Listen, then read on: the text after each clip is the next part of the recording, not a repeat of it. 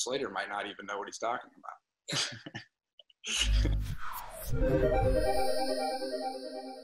My name is Mitchell Hoog. I play Mac Morris, the son of Zach and Kelly. I pull pranks to kind of get attention, but I don't think it's out of actually trying to get at people.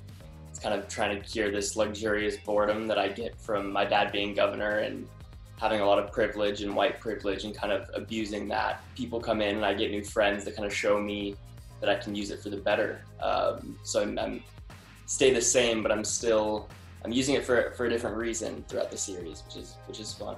My name is Belmont Cameli, and I played Jamie Spano on the show, the son of Jesse Spano. Jamie is a very protected kid. His mom is the student feelings counselor at Bayside, and she has instilled in him a lot of those wonderful Jesse Spano qualities that we remember from the original show. Jamie, over the course of the season, is going to have to confront some uncomfortable truths about his reality, since he's kind of been sheltered from a lot, and the new Douglas students are going to be a great way to facilitate growth. Because essentially, Jamie and Mac are just inadvertently reminding Slater of his unfortunate loneliness.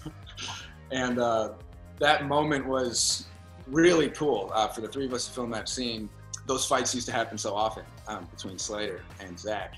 And so he could kind of see himself mirrored in us, and Slater kind of gets on his soapbox trying to explain away our problems. Eventually Mac and I come to some realizations that there's really no use in fighting, and Slater might not even know what he's talking about. I think there's this inherent struggle within myself of trying to not fill the shoes of my dad as a person, but fill him as kind of the legacy of the Morris name within Bayside. The pranks and all of that, I think a lot of the times I do them because I want to compete and kind of make my dad proud in some sense. So I don't think I'm trying to achieve what he's achieved, because I don't want to become mayor at all, or governor, but I do want to live up to the name and make my parents proud.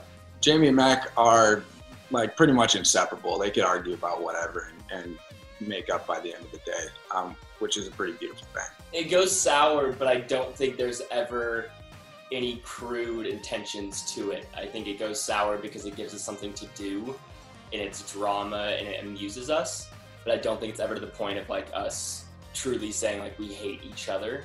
And like similar to what Mario and Mark created back then, I feel like they egged each other on in a different way, where I feel like me and Jamie kind of level each other out in some standpoint of keeping each other on a level of constantly balancing each other of, if he does this, I'll check him on this, and I'll do this, then he'll bring me back here and then up here, and it's very leveling and grounding.